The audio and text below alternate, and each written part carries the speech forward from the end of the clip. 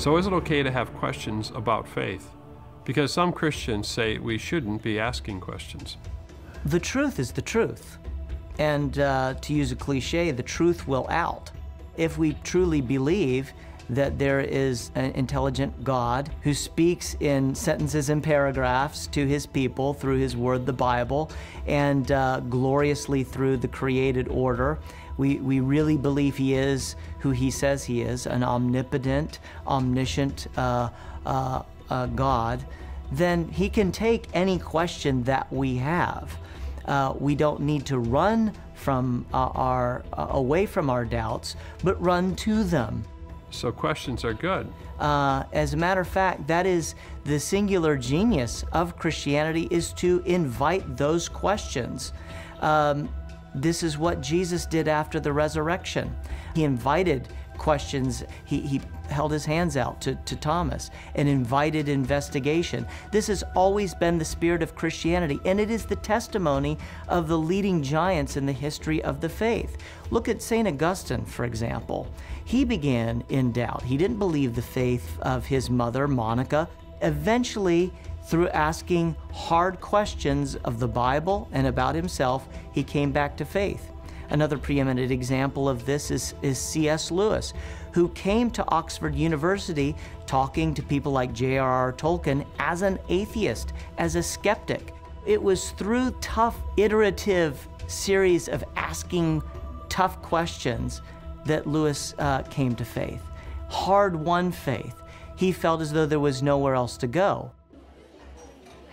That's what this is all about, is helping people to be able to be open about questions and looking for answers.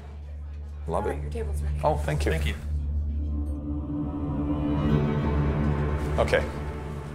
Now, some Christians think, just give me Jesus. Give me the New Testament. They don't think that much about the Old Testament. They don't think it's relevant at all. So what do you say to that? I think the challenge for a lot of people is that the Old Testament is a narrative that people think has miracles. It has all these crazy events like a flood in the Exodus, seas parting. And so they compare it to, let's say, Hercules, myths of the Greek mythology. Sure. And I know that you played Hercules. For 7 years I did, and I can see.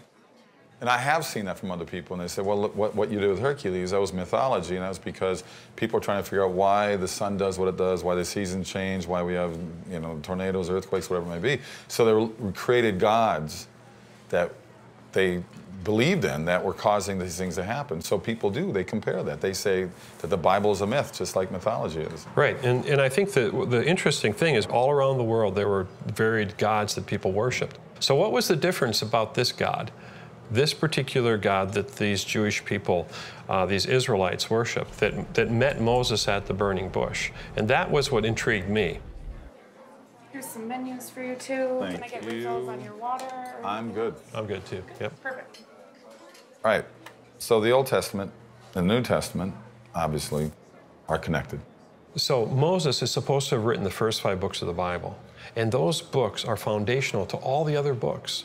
So if Moses didn't exist, then the rest of the Bible is based on nothing.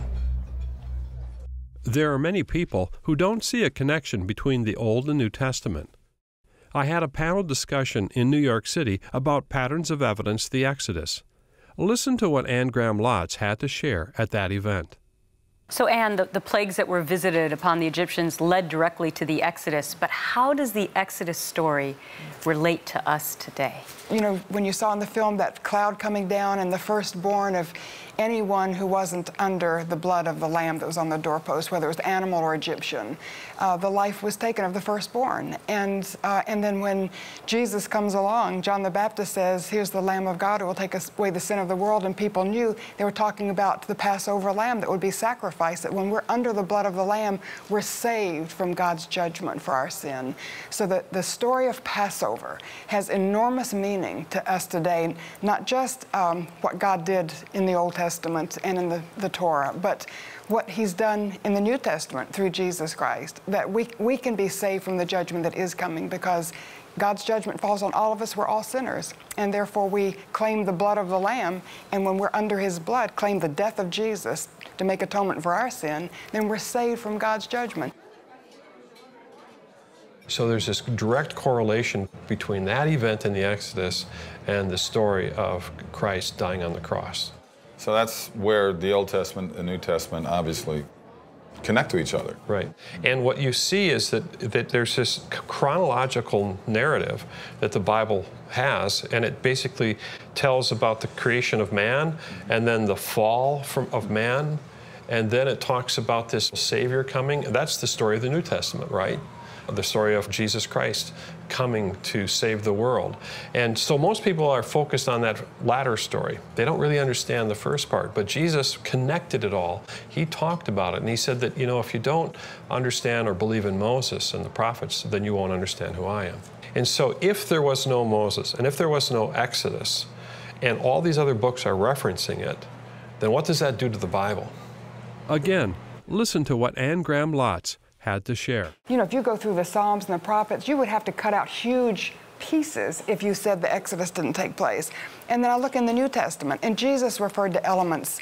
He referred to the burning bush. He referred to the manna that came from heaven. He referred to the serpent that was lifted up in the wilderness. The Apostle Paul, when he was writing to the Corinthians, talked about all the children passing through the sea on dry ground. The writer to Hebrews, twice, but in Hebrews 11, it commends the Israelites for their faith, that they passed through the Red Sea on dry ground. Talks about Rahab and Jericho. And so if that's not true, then it's like dominoes that fall, and the scripture just begins to collapse all the way through.